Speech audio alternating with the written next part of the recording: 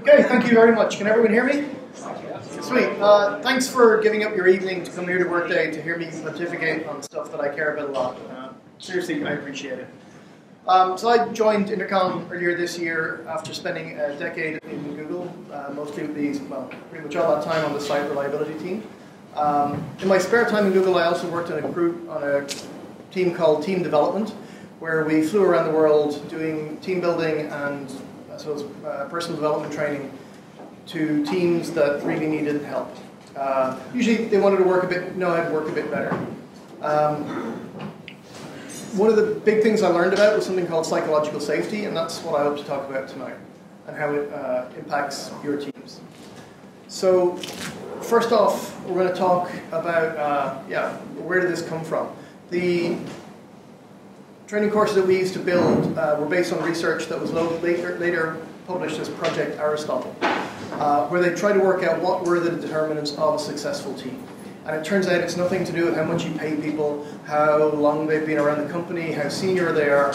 The number one thing that determines a successful team turns out to be psychological safety. So let's try and work out what that actually means. There's a bunch of other stuff. Feel free to look up Project Aristotle. There's a bunch of interesting stuff, but we're going to concentrate on number one. So here's 5 questions that you could answer, that you could ask you and your teammates. If you answer yes to most of these, or hesitate, there's a chance that your work environment is psychologically unsafe. So, being psychologically unsafe is not a big deal. These teams, not a big deal. It's not the end of the world. Such teams can perform for short periods of time. As long as you put personal stuff in the cupboard, you concentrate on the work, you concentrate on your goals and shipping. But eventually these teams will underperform, sometimes drastically, and eventually break up. Because unsafe teams can't handle change, can't handle conflict. So I'm going to reinforce this maybe by getting you to think of an engineer you've worked at over the last few years. Imagine, bright new graduate, we're going to call her Karen today. She's just finished college, joined your company, she's a badass. She's put in with a strong operations team. The team's pretty good, they've been around a few years, the company's solid, the product's solid, everything's looking great. Right? So I'm sure you can think of someone who this reminds you of. But one day this Karen, she made a mistake. She got all excited about an optimization she'd seen somewhere on the internet, maybe Stack Exchange or something, and she went, oh sweet, applied that to production and everything went horribly wrong. Total outage, everything's on fire, but it's cool, right? Her team, seasoned engineers, they step in, they say it's cool, roll it back, mitigate, everything's fine, great. Okay. Later on that week then, they have a post-mortem meeting, and the director comes in and wades in and says, I think it's completely unacceptable that anyone could risk an outage while chasing a small optimization like this. That was absolutely irresponsible, Karen, don't do it again. Karen promised she would never optimize anything without permission, and moved on. The director probably never thought anything more of it, but you can be damn sure Karen did. But safety isn't eroded by one incident.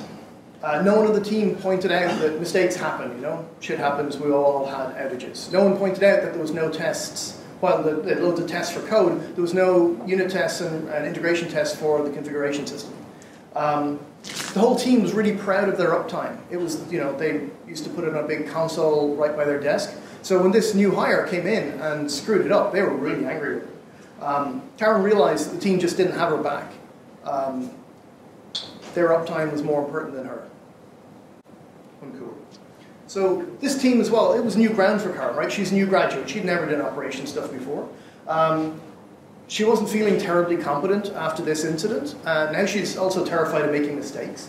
She feels like she can't ask for help because the team are all so senior. And anytime she asks, they're like, oh, I can't believe you don't know that. Also the team, they were a high-performing team, a load of badasses, right? They had loads of work in front of them. The pace was very, very high. So that kind of workload meant that there wasn't a lot of spare time for professional development, for training courses.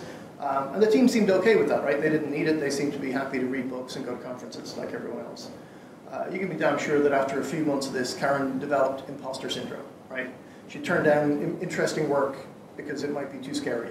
There might be a risk of failure, and she wasn't into that. So her background was algorithms, data structures, distributed computing. She didn't do any operations classes. She didn't do any on-call or incident management stuff in college. But it didn't matter, right? She had her own speciality, and after a few months she realized the system as a whole was suboptimal. She realized that it could never handle load spikes. The way it's designed, it would never handle them. And the team seemed okay with that because they would blame the customers on the load spikes. They had specific contracted rates. If it went over, you know, the system might fall over, but you could turn around and blame the customer and tell them not to do it again. Karen thought this was a bit strange, proposed a new design based on some open source software that she'd used during an internship previously. But our coworkers, they were kind of unfamiliar with this software. They were happy with the way everything worked, and they decided, you know, they just had a bunch of outages. They're not willing to risk more downtime with some experimental software.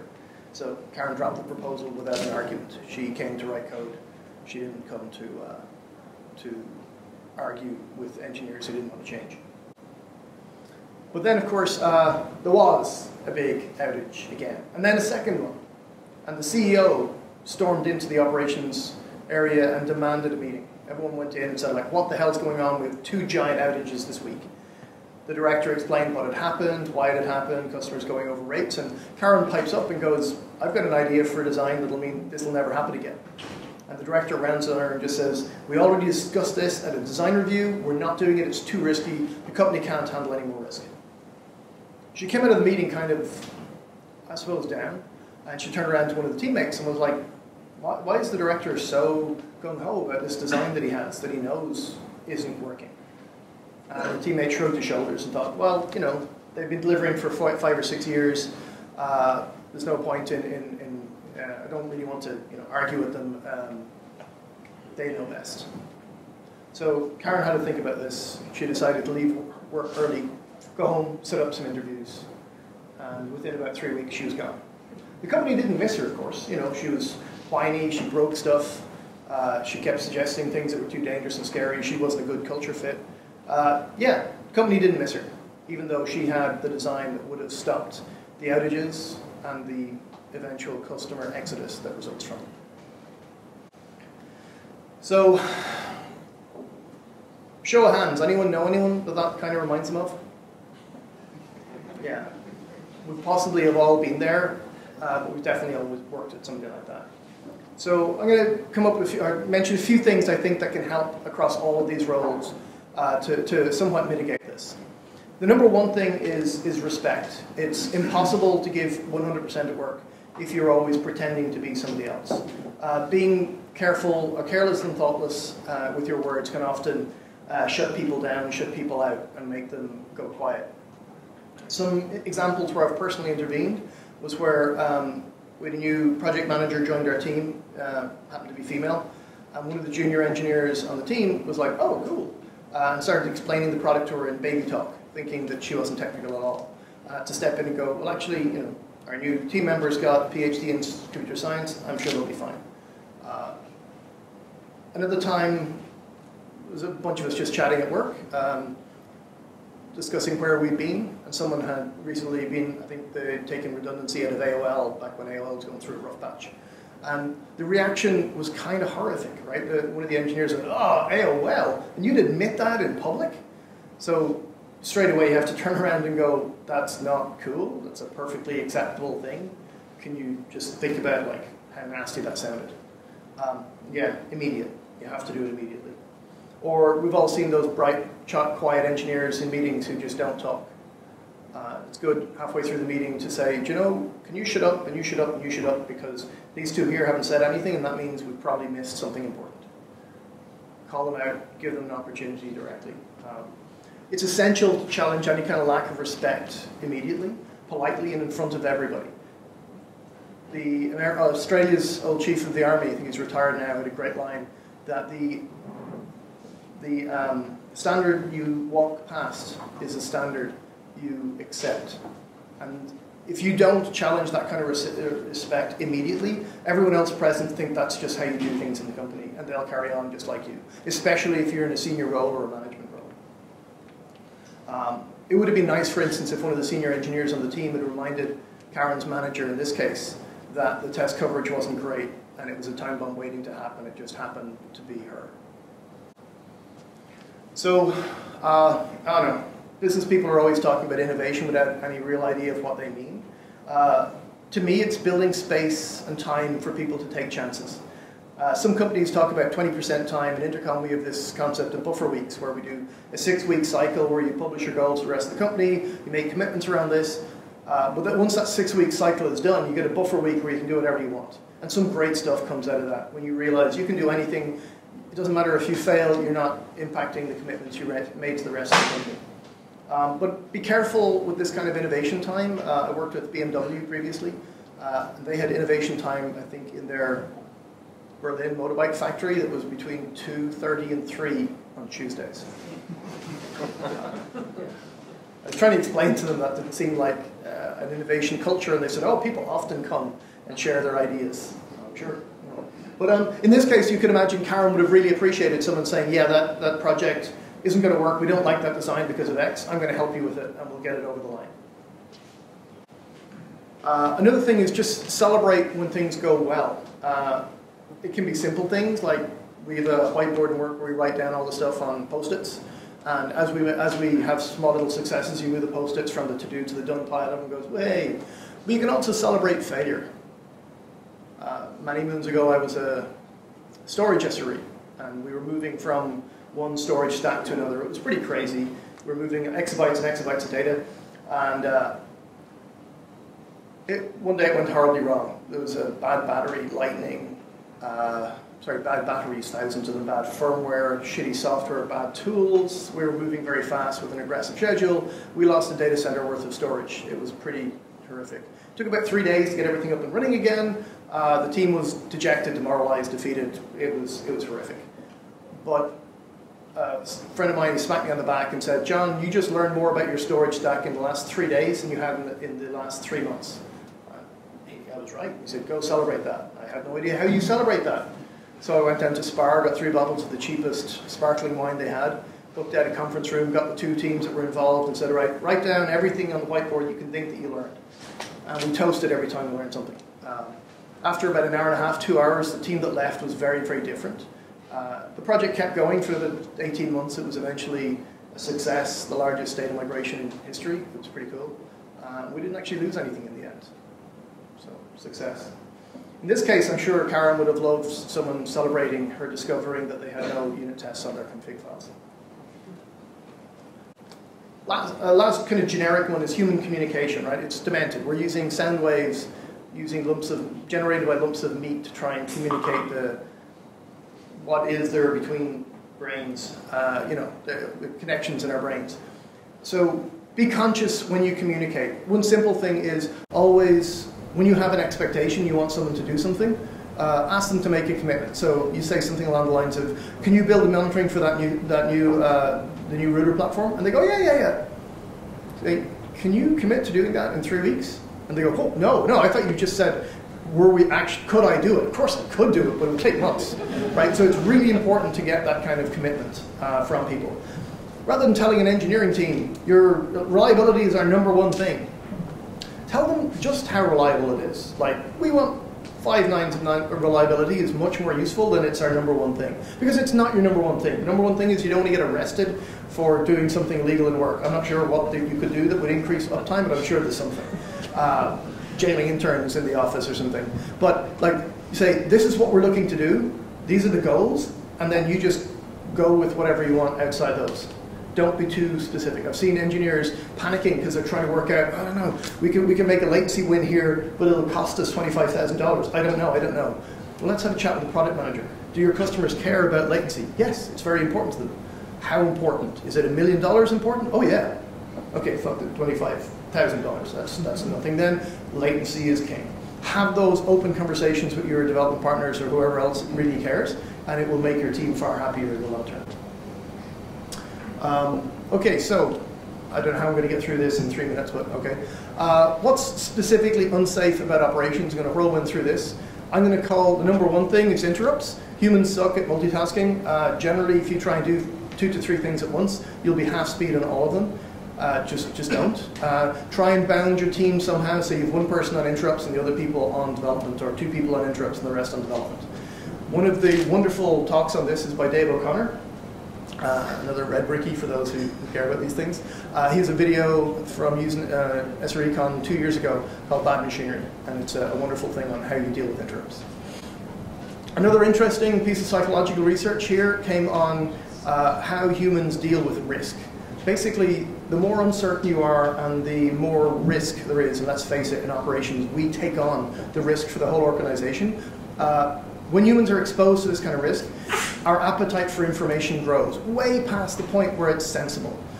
You often see this where people subscribe to developer mailing lists and read hundreds of emails a day on all the possible changes in the system, just so they might catch that one thing that might, catch them at something. Or these people who build ridiculously ornate dashboards with hundreds and hundreds of images where they cannot possibly do any kind of correlation, but it makes them feel better about maybe something horrible will happen. Okay. Another interesting one is on-call. So it turns out research by the NHS has shown that 24/7 on-call isn't actually the problem. Doing work while on-call isn't actually the problem. The problem is purely the length of the on-call shift and the expectation of doing work. So if you have on-call where you really honestly don't expect to be paged, that's fine. But if you think you're going to be paged, yeah, that's a serious stress thing. And the more this goes on, there's clinical depression, anxiety disorders, and the likes happen. A good friend of mine has this phrase, we are the maintenance crew at the fairground, right? When nothing goes wrong, nobody cares about us. A few mangled children comes up, and suddenly the most famous person in the town, right? What can you do about this? Well, good training, make people feel like they're mastery, that if there's a page, it's not a big deal. Get in good incident management training. Do drills so people don't freak out when they get paged. Even under a massive incident, they should just know, I need to do this. We have a checklist for this. I need to talk to this. I am the incident management controller. I'm not going to get stuck into debugging. I'm just going to find someone to do the debugging, someone to do the communications, etc., etc. Not sure this is a big thing for network engineers. Well, let's talk about it anyway. We've never had more frameworks, languages, designs, infrastructure than we have right now, and we will never have less than we have right now. Some monoliths of code turn out to be really great for developers. It's like, oh yeah, I just write anything in. I've got all the libraries that I need. This is wonderful. I've one binary that I need to compile. That's also wonderful. It's a nightmare for operations. Operations teams much prefer things like microservices or distributed systems. Something more likely up your alley is mature systems. These are systems where everyone thinks they work fine. There's never really any problems, so don't worry about it. You don't need headcount to support it. It'll be fine. And it turns out these can accumulate over time until next thing you know, you're on call for 15 things that breaks once in a blue moon, but your whole team needs to know about all of it just in case. And they are really hard to get rid of. It's a fire hose of data that just keeps coming in, new changes, new patches, new bugs, new security updates. You need to compartmentalize that. Try not to learn too much or your brain will melt. And lastly, abstractions are actually quicksand. An awful lot of people, for instance, they think, oh yeah, we've just got a mesh network. It's really simple. It just looks like one flat Ethernet segment. Yeah, that's great for designing higher layer protocols on. For the operations team who's trying to debug a mesh Ethernet thing, it's a nightmare. So lastly, I also detest imaginary expectations. So on any system where you don't have an SLA, your users will invent one. And they'll invent one that suits them. I only had to deal with a problem this week where we had a database and one of our services was going to hit this database 10 times each time a user pinged in. So when the database latency is 20 milliseconds, great. They get an answer in 200 milliseconds, everyone's happy. Nobody told them that sometimes the database gets loaded and then it goes up to 200 milliseconds instead of 20, and everything goes to pieces. Now, had they asked the team originally, will you always be 20 milliseconds? They went, we're at 20 milliseconds? That's amazing. Oh yeah, it must be that new hardware type we have. It'll change once we get a new software launch and we have actual load on this database. So if you don't have those kind of SLAs published, your users will make them up and you will be alone. An SLA should also direct your team's effort. Like you should be able to look at the dashboard and go, ooh, that's the one we're most missing. Let's go in that direction. Anyone on your team, if they get approached by somebody outside of the team, say, hey, can your team support X? They should know based on your team mission and your SLAs, now that fits with us or that doesn't fit with us. Or they should be able to say, we want to do this to your system, is that cool? And they should know the SLAs well enough, they go, if you're going to put that much load on, we won't be able to meet it. Give us 2 months, we can do that work. So if you can find me the budget or whatever for those 2 months, that's what you need to do. There's another one here I have in here. Are we being watched? Do you ever, anyone got a team where directors and VPs think your work is so important that they want to drop by and have chats? That's a team that is not safe. If they can't be trusted by upper management, it feels horrible. And a good example of this is, does your team know whether or not they can close bugs as couldn't be bothered? Right? Because people can often, bugs are like, you know, the monkey on your back, where you go, oh, I've got a monkey, I'll just throw it at that person, now they have to deal with it. You open a bug against somebody and it's like, sweet, now they have to do it because I logged the bug. No, is that team able to turn around and go, that work looks boring, I don't want to do it? Because you should be able to. If someone says, hey, we bought this system, its automation API is shit, so you're going to have loads of operations work, your operations team should be able to look at that and go, that looks like there's going to be a lot of boring work, we don't want to do that, sorry. And if you can't do that, that team is going to be under pressure because you're always going to feel like you can't do useful work. So, leave it with this. If anything I've said here seems interesting, give this a go. Give your team a short survey. Maybe build it into your company's I don't know, employee attitude survey or something like that. Based on the 5 questions I had there, or look up Project Aristotle as a bunch of ideas on questions you could use to assess safety. Discuss with the team what they think safety means. You know, some people might say, we're in a data center and I'm pretty sure I'm going to go deaf at an early age. That's not psychological, but go talk to the team. And lastly, build a culture of clear and respectful communication, starting with you. And if possible, encourage your leadership to go along because everyone else will copy you. Thank you.